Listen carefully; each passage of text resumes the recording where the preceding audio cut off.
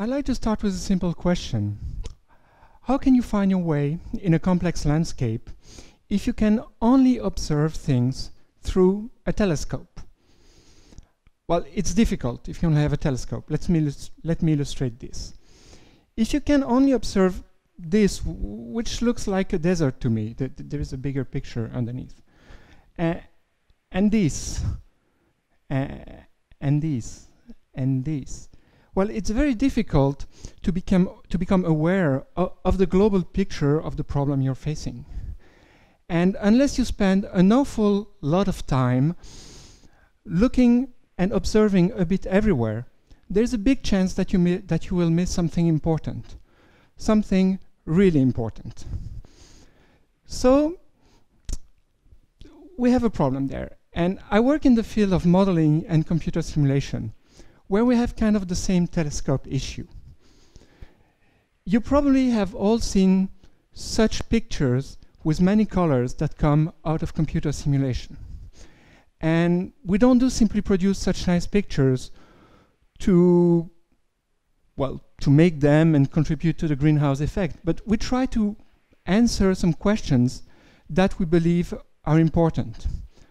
Unfortunately, a single simulation like this one is like a telescope image. It doesn't give the global picture. So, for example, let's consider this concrete building, for which you want to know some important answer, like, is it safe to be in this room under thousands of tons of concrete above us? Well, with some simplifications, we can write mathematical formulas that will describe the behavior of the building, which you will solve on a big computer to get some answer. But there, you should not forget that the computational model you have is wrong, because this building is way too complex to be reduced to some equations. Even a tiny grain of concrete is too complex if you want to describe it accurately. And even the numbers that the computer is producing, well, they are wrong, because the computer cannot compute with an infinite precision. But despite all this wrongness, well, we try to make some sense out of the result and decide if it's safe to be here. So there's a famous sentence by George Box who said, all models are wrong, but some of them are useful. And therefore, you should understand that in this case, we should not rate our success by how well we can compute the solution to a single problem, but by how well we can make a decision based on the simulations we can do and which are wrong anyway. So, in order to make a decision, well, we often need the global picture. I mean, we need to understand all ends of the problem and their respective influence. For example, if I want to build the perfect building, like this one, it's maybe not perfect, but the perfect building. Well, you need more than a computer that will tell you if the building will hold or not, if I make all walls 30 centimeters thick. No. In order to make the best, really the best building, what I need is something that will tell me how the building will hold. And not for a single thickness, but for all possible combinations of all possible thicknesses of any walls. And then I can make a decision based on technological, cost, and safety criteria. The problem is that in many cases, well, the global picture is really, really big.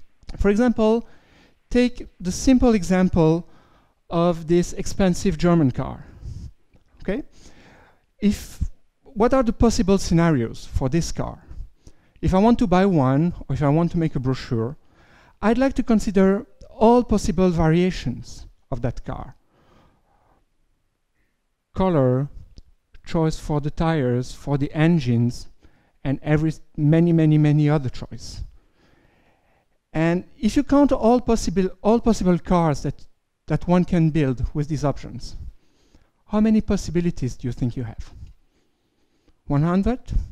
1,000? More? Well, for this car, I tried to count, so my count might be wrong because I did it myself, okay? But there is about this number of possibilities. It's huge. And with this number of cars, you can make a single line that is 10,000 times the size of our galaxy. And I assume that a car is only 1 meter long.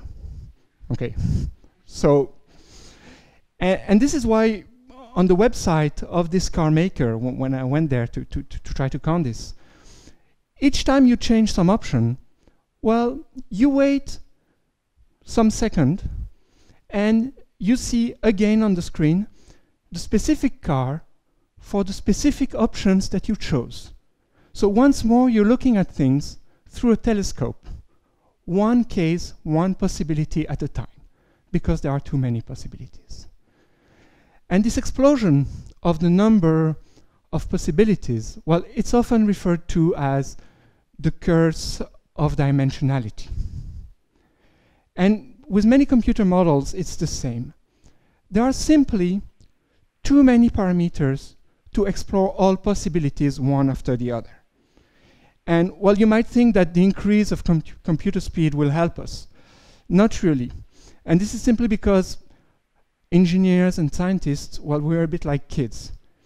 If we have a bigger hammer, once than a computer, well, we just want to try bigger nails. So computer models, they're always on the limit of what we can compute. So it's impossible to explore everything in turn. So how can we make things more usable for the final user? Can we think of ways to go from complex models and equations to something that is useful for the final user and that might give him the big picture? So I'd like to go back 130 years in time for a while, forget computers and everything technological, and present a tool that might provide some answer. Okay. In that time, before GPS, global positioning system, existed, well, a big problem faced by ships was to find the geographic north. Okay, because it's, even if you have a compass, it's well known that a compass doesn't point to the north. There are at least two reasons for this. First is that the magnetic north, well, is not aligned with the geographic north, and the magnetic field varies from place to place. The second reason is that the ship itself, well, it's made of metal, which will perturb the compass needle. So there is a problem there. Nevertheless, it's possible to compute the compass correction to find the north. The problem is that there are some trigonometric formulas, and these formulas would really frighten the average sailor. So how could they do? So in 1885, the French engineer Charles Lallemand designed this object. It's called a nomogram. You can think of it as a graphical calculator. It's specific for the ship Le Triomphe, and you don't need any trigonometry.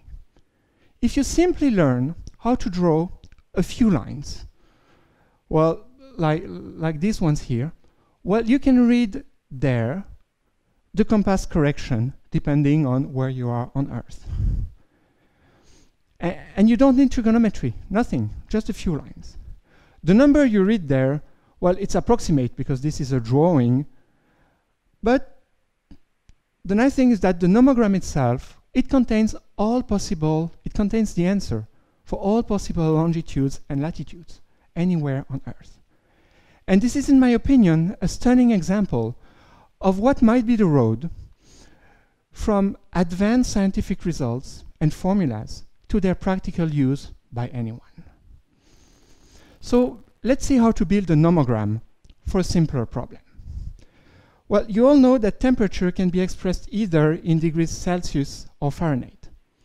Unfortunately, well, the conversion formula there is not too friendly. Okay, so if you remember some mathematics, you could know that a more visual way to represent this formula, well, it's the following. Here we have a line that represents all possible temperatures as a function of Celsius and Fahrenheit. And this already provides you with a simple mean of converting Celsius and Fahrenheit. You simply put the Celsius temperature there and read the Fahrenheit temperature there. But this diagram is still too complex because you have a line in a coordinate system, and it's still too close to the mathematical formula that we use to make it. So we can only keep some elements of this diagram and make something which is usable, like this. Now you have something usable, because you can simply read the temperature there and convert it there instantaneously. And you have all the corresponding temperatures on the left and right of the line. Now please think about what you would prefer for converting Celsius or Fahrenheit.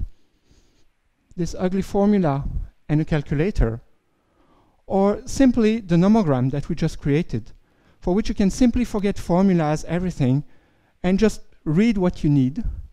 And also you have a global picture of the connection between the two temperature scales. So being lazy, I do prefer the second option. Of course there is less precision. I mean, I don't have as many digits in precision as I would have with a calculator. But for practical answers, like, do I need to wear gloves today? Well, I don't need like an infinite precision. And please don't think that nomograms are really obscure artifacts, almost forgotten. They're still used a lot today, for example, in the field of medicine. So, to conclude, I'd like to briefly introduce a possible version of what might be the digital age nomogram. How can we transpose this idea to the present? Well, there are ways. I won't go into the details because this is a hot topic of research. But there are ways to compute the solution of a problem for all possible scenarios, all possible combinations of the parameters. The core idea is, once again, to forget about the telescope. You don't have to consider each scenario in turn because there are too many. You have to adopt a holistic approach, and you have to embrace all the possibilities simultaneously. Of course, you lose some precision, like in the Fahrenheit Celsius conversion, but you gain really, really a lot more. This is a model of a human liver with, you see in black, a tumor in there. And we have been asked to help, in order to help our trained surgeons, well, to model, to make a numerical, a computational model of the palpation of the liver. So take your finger, you push somewhere on the liver, and you want to know the resistance. Maybe you could feel the tumor inside. Here again, the number of possible scenarios is huge, because one can decide to push anywhere on the liver coming from any direction. So forget about, there are millions and millions of possible scenarios. So forget about computing each scenario in turn and writing everything on a hard disk. No.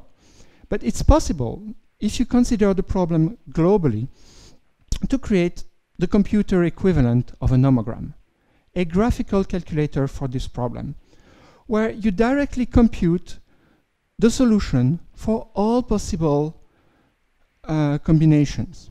You directly compute the global picture. The price you pay is a little less precision. But once you have it, you can put it on a light computing platform, because it's like a drawing, it's very light. So here you have the liver on this tablet.